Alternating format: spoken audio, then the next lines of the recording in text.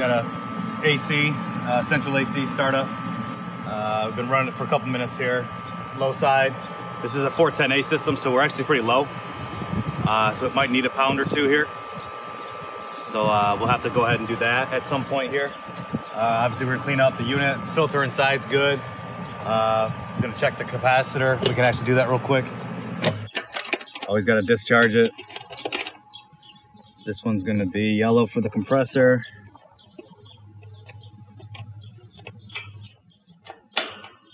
Brown for the fan. This one's at 40, so we're at 38. That's pretty good. And then the fan, it's 5, and that's at 4.7. That's good. So yeah, capacitor's good. So it looks like on this one, we're gonna just have to add a couple pounds of refrigerant and then clean it up real good, and that should be it.